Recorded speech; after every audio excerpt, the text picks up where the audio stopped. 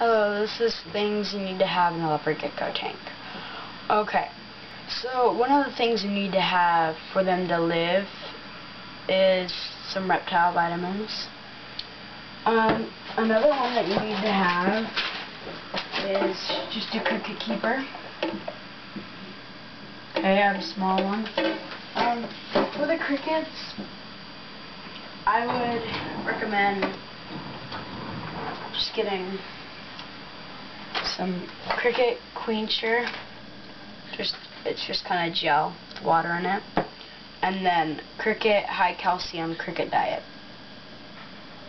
and that just you can put some in there like so. Just put some in there, both of them at the same time, and that will be good.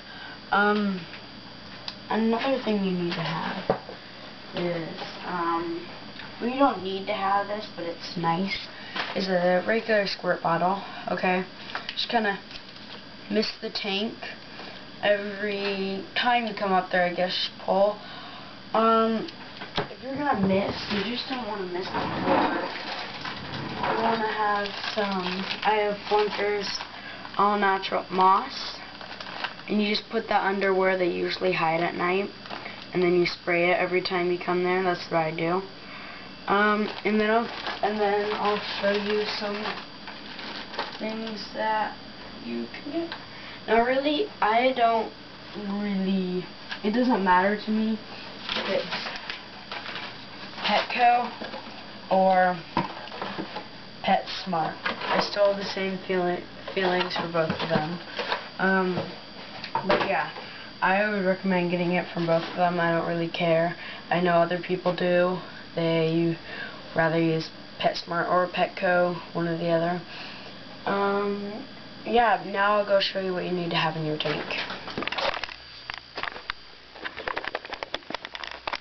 This is a basic, well, this is about a 30-gallon. See, I have a nice coconut hide in there.